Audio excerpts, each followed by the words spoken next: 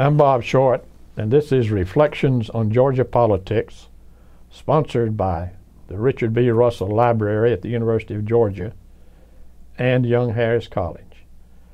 Our guest is George Berry, a noted political historian and public official, who is here today to talk with us about James Carmichael, a legendary figure in Georgia politics whose name unfortunately is not mentioned nowadays. George? That's correct, Bob. It's not, and it should be.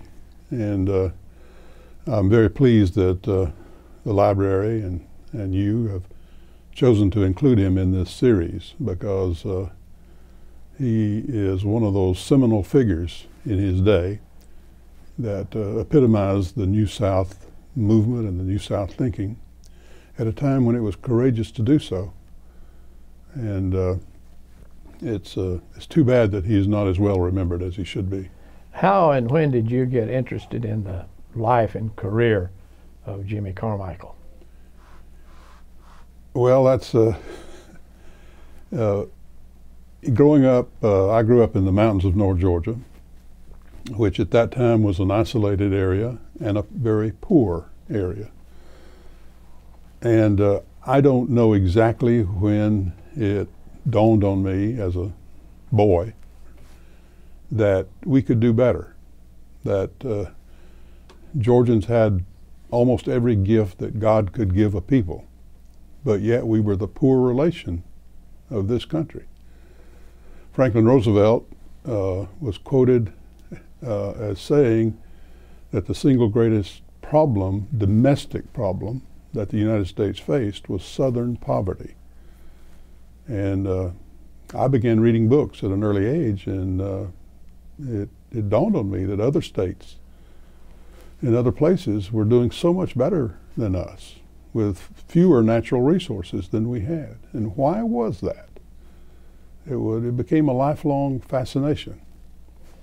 And in thinking about this and studying about it and reading about it, I found that there were men, mainly in those days, who saw it too and who advised us that we could do better, and told us what we needed to do in order to do better. And of course, Henry Grady was the great original articulator, if you will, of the New South movement, which basically said, let's cut our ties to the past, not out of any protest to the past. So let's honor the past, but let's focus on the future. Let's focus on education. Let's focus on economic development. Let's focus on upping the incomes of our citizens. And if we do, most of the problems we face will go away. And so I began to look for people in that mold. And Jimmy Carmichael jumped out at me in those early days as I looked at this. Carmichael was a Cobb Countyan. He was born in a little community called the Oakdale community, which is just north of where Interstate 285 today crosses the Atlanta Road. His grandparents and his parents ran a store. In those days, there was a streetcar that ran from the center of Atlanta up to Marietta. Rapid transit well ahead of its time. And that store was the Carmichael Stop, it was called, on that streetcar line. And he lived a fairly normal young life, nothing that would sound out about what was to come. But something happened to him in 1926. He was 16 years old. He was waiting for the streetcar to take him to school in Marietta. And when he saw the streetcar coming, he ran across the road and was run over by a car. It mangled his legs, broke his back. He never walked normally again. But as sometimes happens in those situations, it turned him into an overachiever, which he was for the rest of his life. In the first place was simply learning to walk again. With the help of his mother and against the expectations of his doctors, he actually did learn to walk in a way, first with crutches and then with a cane, and he was able to get around. He did things like learning to play the trumpet while he was in the bed recuperating from this tragedy. And by the time he was a senior in high school, he was able to drive a car from his home up to Marietta to the high school, where he was the president of his senior class. He founded the school newspaper, which still exists today, and that was just sort of a model for the rest of his life. He met every challenge and exceeded what other boys did simply because of his determination. He became a lawyer. He did. He went to Emory University and got his undergraduate degree and got his law degree. And there he was president of his fraternity. He was in the band. He was a big man on campus, essentially. Again, doing more than most boys his age. And he went back to Marietta and hung out his shingle and became a lawyer and threw himself into the civic life of Cobb County and Marietta. He became, president of his Sunday school class. He became head of the Red Cross. He became the president of the local civic club. And here's an amazing thing to me. When he was 26 years old, he was elected to the Georgia House of Representatives without opposition. Imagine a young man, 26 years old, and there must have been other ambitious political people in the county at the time, but he was so well respected and such a personality that he was able to get the nomination and become elected without anyone opposing him. And 2 years later, he ran for re-election again without opposition, which gives you some idea of the kind of person that he was. Mm-hmm. And this was in the late 30s. He refused to run, as I understand it, for a third term because of some ethical question. He was, by this time his law practice was getting busy, and he represented a couple of clients which he thought might put him in a conflict of interest situation by representing those clients. So he declined to run for a third term in the General Assembly. Tell us about his work on Rickenbacker Field.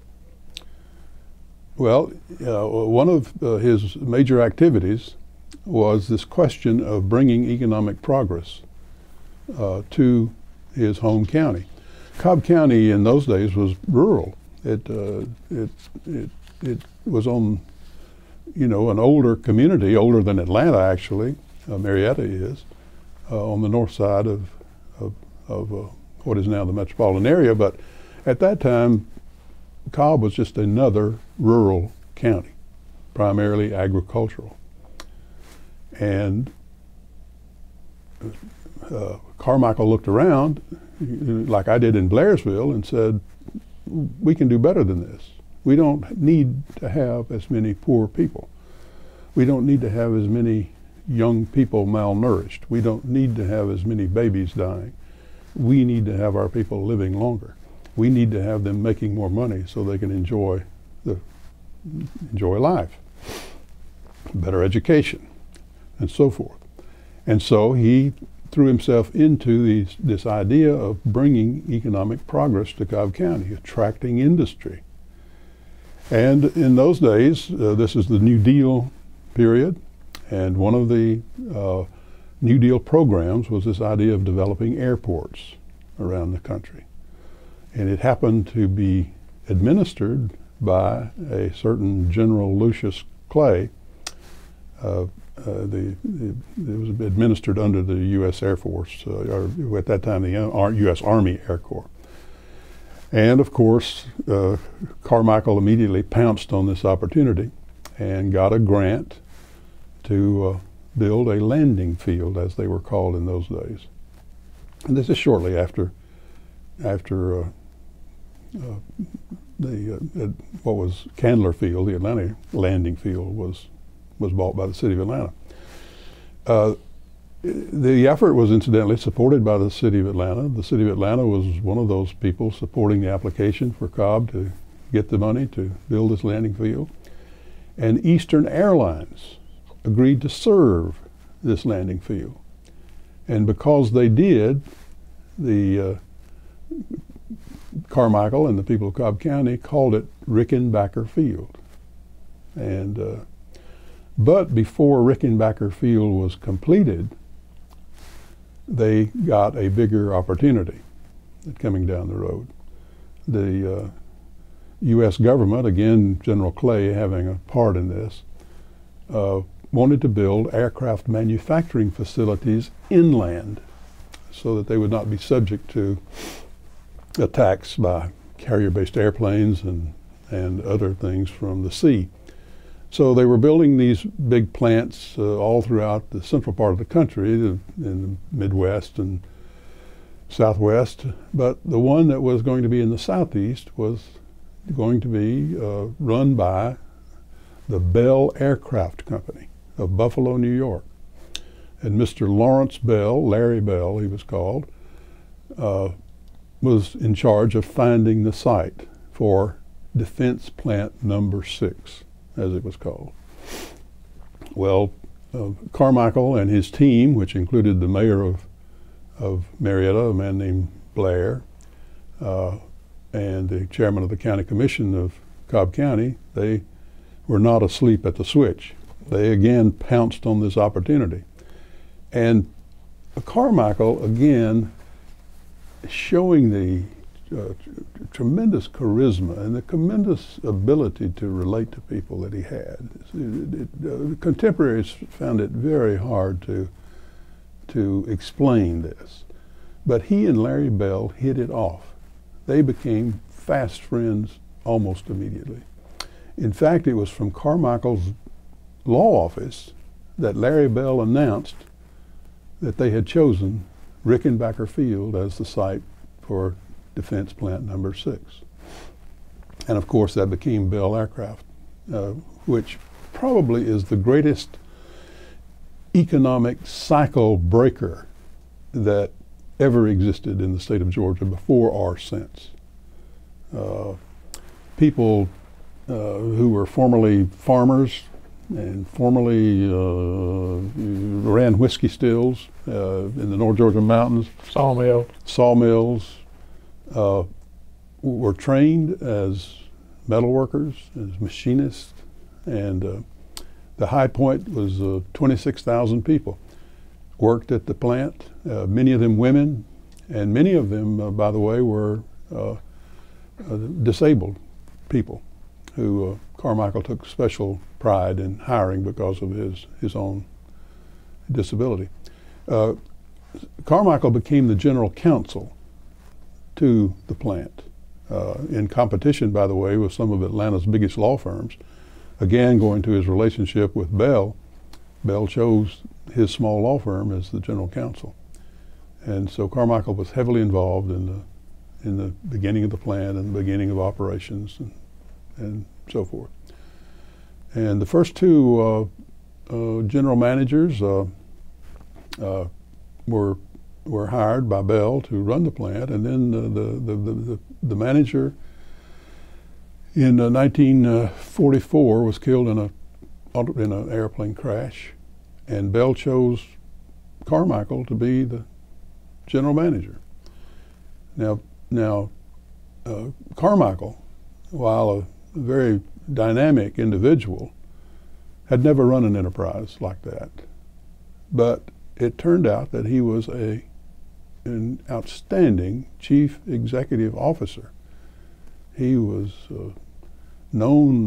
He had a little cart that he ran up and down the assembly line, and the legend is, which is probably only a legend, that he knew the names of everybody who worked on the line, and he would go down the line, the cart, calling people's names. But they built almost 300 B-29s, and they built them efficiently. They had great safety records, and the plant, Carmichael got a presidential citation for his work at the Bell Aircraft Company. And later, Bell Aircraft became Lockheed. Yes, it did, as it is today. Right. Yes, same plant, same building. Let's talk a little bit now about his entrance into politics. He was a friend of Governor Arnall. Yes, he was. He was in the General Assembly, as I said, for 2 terms in the late 30s. Governor Arnall is Ellis Arnall from Noonan, Georgia.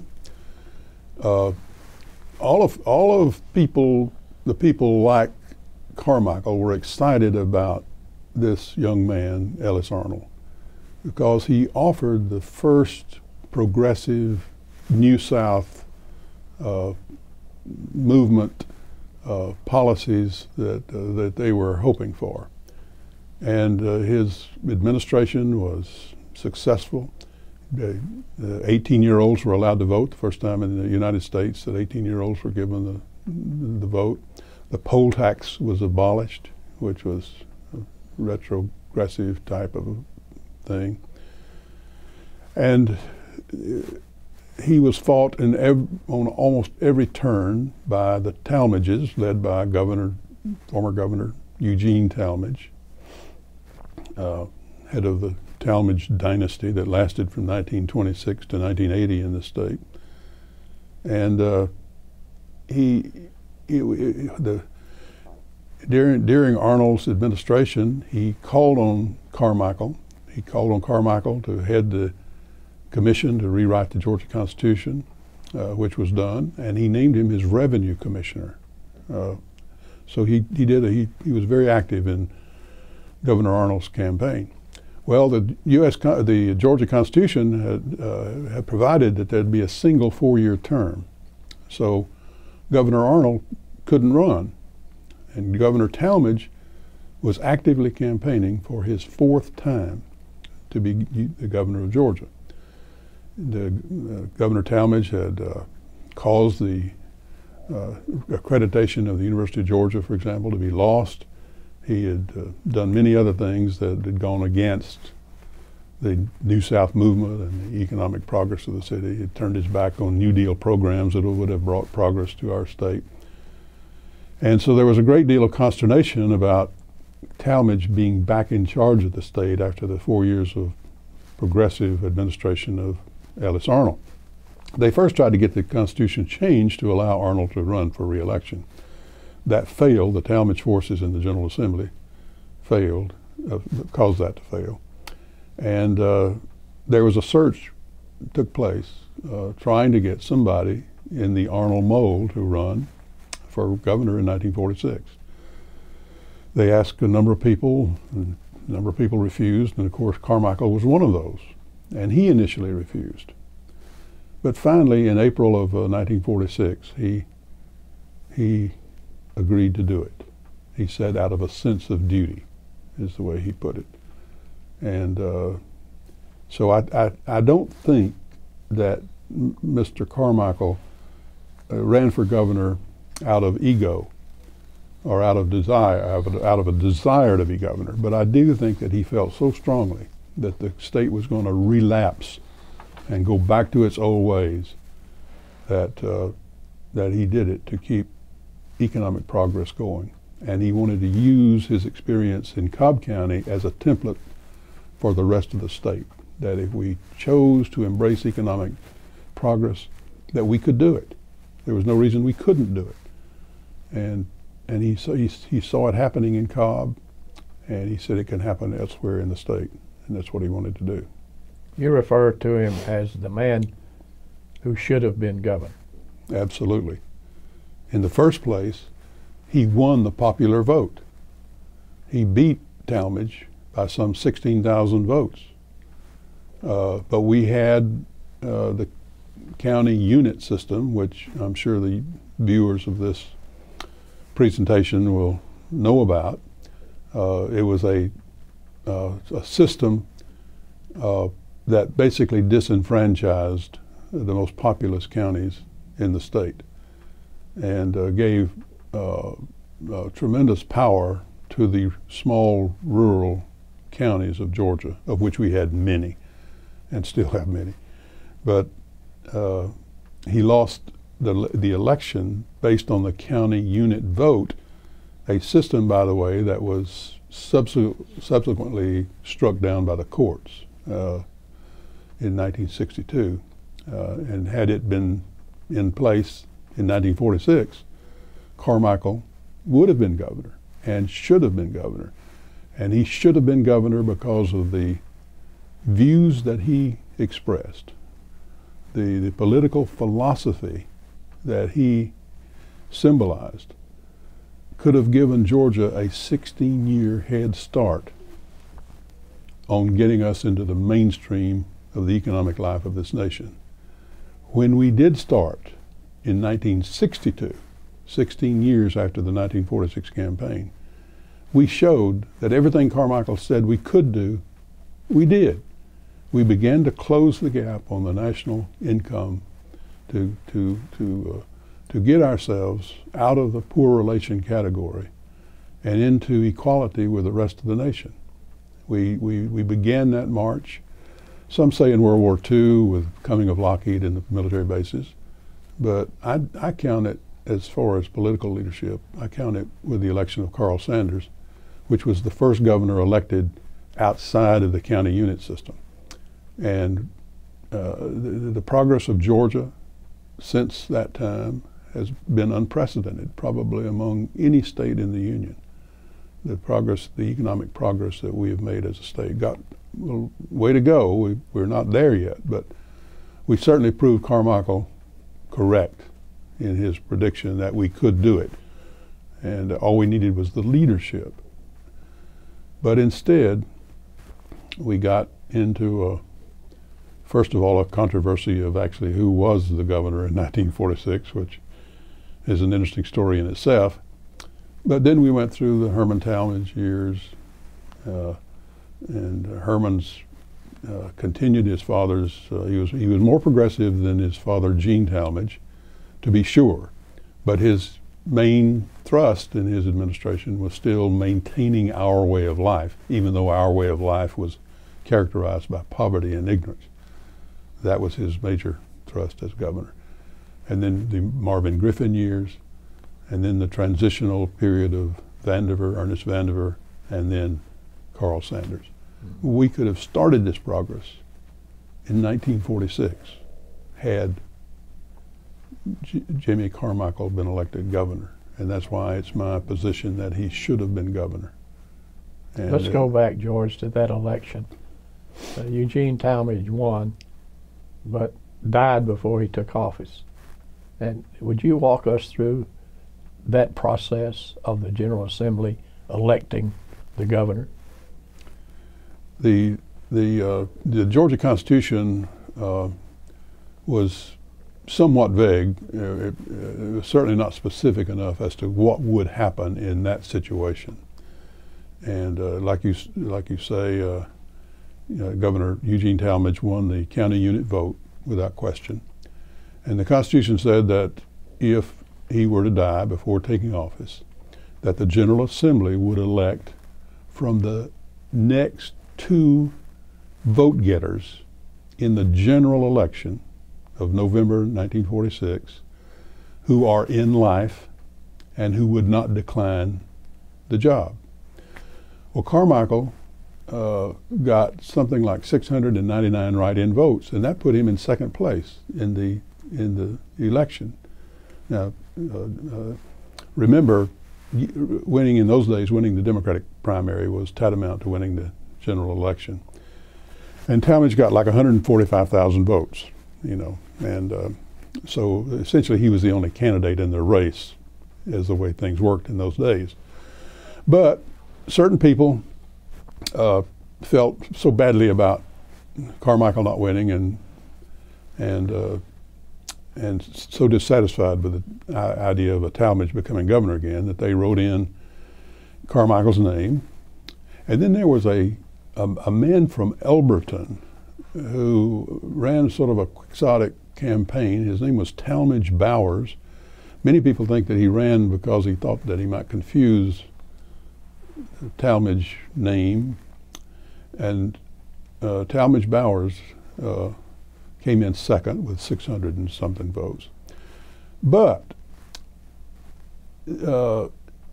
Herman Talmadge and his supporters knew that Eugene Talmadge was dying. He died of cirrhosis of the liver in December of 1946. And as a result, they, acting on a tip from a merchant in Monticello, Georgia, who had read the Constitution, they got up an idea of writing in Herman's name. Herman was his father's campaign manager. And they did. In 13 counties in the state, a few people wrote in Herman Talmadge's name. But the problem was when they counted the vote that Herman was in third place. Third place. The number that I recall is 619 votes behind both Carmichael and this fellow Talmadge Bowers. Well, this was a rude shock to those people who thought that they had written in enough names for Herman that the General Assembly could choose him as governor. So as they were counting the votes, suddenly they got a message from Telfair County election officials that they had just found an envelope of write-in votes that they had failed to submit. There was 58 of them.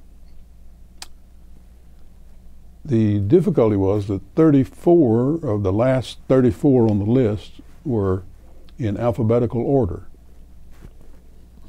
and appeared to be in the same handwriting. Plus, later investigation showed that some 14 either swore that they had not voted in the race or were out of the county at the time of the election and so forth.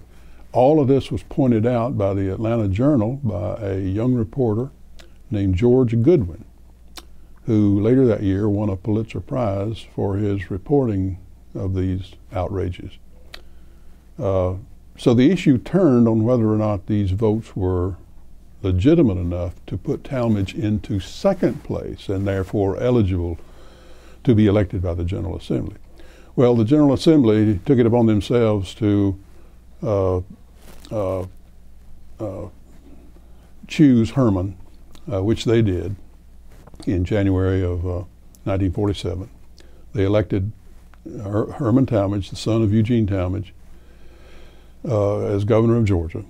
And when that election took place, Herman and his crowd rather boisterously left their places up at the General Assembly and went down to the governor's office to get possession. There stood Governor Arnall refusing admittance. They battered the door down, went into his office. Arnall stood his ground, refused to cede the office to what he called the pretender, Herman Talmadge. And the next couple of days were absolutely chaotic. Georgia was on the front page of every paper in the nation. We became, the butt of many, many jokes about the whole procedure. And finally, the Georgia Supreme Court, acting on a case that had been brought in the Fulton Superior Court, declared that the recently sworn in Lieutenant Governor, Melvin E. Thompson, M.E. Thompson, could hold the office of governor on an acting basis for 2 years until 1948, at which time there would be another general election. And that's what happened. Herman immediately began campaigning for that office, and when the time came, he easily defeated Mr. Thompson and became the governor of Georgia in 1948. Mr. Carmichael didn't object to that. No, he did not. Jimmy Carmichael refused to take part in it. He refused to be a part of it. He did not lift a finger. He probably knew that the General Assembly was stacked by Talmadge forces, but he also knew that this was an almost comedy of errors type situation, bringing shame really to the state. I mean, you didn't have to go far. The stories abound about. One was that a young boy was sitting on the fence crying down in Telfair County, and someone asked him why he was crying, and he said he saw in the paper where his grandfather had come back from heaven and voted in the election and didn't even stop by the house and say hello. Another was that when the Herman Talmadge forces were out in the graveyard finding all the dead people who voted for Talmadge, wrote in that they were taking names, and one of them says, okay, we got enough to get him in second place. And his buddy said, no, we're not leaving. The people over here on this side of the cemetery have got just as much right to vote as the people on that side. So these were the kind of things which were funny in a way, but Georgia for too long had confused its entertainment with its politics and got us 48th, 49th, and or in those days 48th place in most of the statistics of progress, and so in the end it was not funny at all. Carmichael put forth a very progressive platform that included moderation in race relations. Yes. That was not the thing that was usually done in Georgia at that time. It was not. And of course, he was facing one of the great demagogues in Southern political history, if not U.S. political history. And Herman Talmadge was quick to, or Eugene Talmadge rather, was quick to pounce on this, saying that he was for mixing of the races, which was a death knell almost in those days. And it was the intimidation factor. The white primary had been declared illegal by the courts by that time, but there was there was an overt effort by the Talmadge forces to intimidate black voters from going to the polls. The FBI actually issued a report that said that we've investigated this situation, and we find that there is a conspiracy to intimidate, physically intimidate black voters to go into the polls, and we have traced it back to the Talmadge political headquarters in Atlanta, Georgia. There were wholesale purges of black voters who had registered during the Arnall years. Board of registrars in rural counties would simply send summonses out to all their black voters, no whites, just black voters. They would have to come to the courthouse. They would be questioned on what the 17th Amendment to the Constitution says and other such questions. At the same time, there'd be white voters who couldn't even read or write that would be not challenged at all. And so it was and of course all this was covered by the press. I think it was during those years that Eugene was on the cover of Time magazine, and he and Huey Long were making noises about taking over the country. And it was a sad time in our state's history. And what I admire about Carmichael, and what people today should admire about Carmichael, is he had the guts to take them on. He had the guts to stand up in a time when it took tremendous courage to do so. Well, that ended his quest for public office, Yes. but it didn't end his community and his political dealings. No, it did not. Carmichael went on to become president of Scripto, which in those years was probably the major manufacturer of writing instruments in the country, if not the world. Big plant in in Atlanta. But he also, as was his custom throughout his life, he threw himself into the civic life of the city. And today we enjoy the Woodruff Art Center in Atlanta, where all of the arts organizations of the city are housed under one governance, under one fundraising plan. This was Jimmy Carmichael's idea. He was the first head of this organization. He was on the board of directors of companies like Georgia Power and the Trust Company, Bank, and major companies of this kind. He served as one of the first chairmen of the Board of Industry and Trade for the state. He had tremendous energy for a man who, again, as it turned out later from letters that we've seen, suffered pain every day with his as a result of his injury at age 16.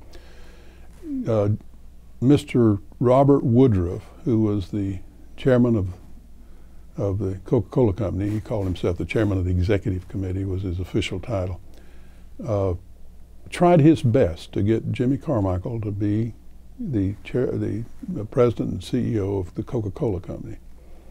And I went through his papers, which are housed at Emory University, and Carmichael's letters back to Mr. Woodruff are masterpieces in politely declining to do it and giving the reason, the only time I found ever that he mentioned his illness. But he said that he got up every morning with pain and suffered pain every time he moved, and that in a company like Coca-Cola, which would require so much traveling and so forth, that he didn't feel like that he was up to it. But that's the only time. But it tells you something about Carmichael, that the premier businessman of this state, Mr. Woodruff, would look to him as someone who would lead his company. And in every situation that Carmichael ever had, ever experienced, he was looked to. He was the man. He could light up a room. He had a way of relating to people. He had a way of getting people's confidence. He had a way of convincing people to his way of thinking. He had a way of commanding loyalty that, as you read contemporary accounts about him, people, even close friends, had trouble articulating this. They had trouble describing this special quality, which we might call charisma, or other words, but which don't adequately convey the kind of man that he was. Finally, George, he was one of the first people to really stand up for a two-party system in Georgia. Yes, he did. He thought the single-party system that we had was bad for our state, held us back, yes. So we've gone from a one-party state to a one-party state in a way. I'm sure he'd probably be disappointed by that. Do you think if he were alive today, he would be a Georgia Republican? No, I have a feeling that he'd be one of the traditionalists, mainly because his progressive, enlightened views on race, and I think he'd still be hanging with the Democratic Party, and he'd be working to make it a more inclusive party. I think that would be my guess as to. Well, George, I want to thank you for being with us today and for enlightening us on the life and the career of Jimmy Carmichael. Thank you, Bob.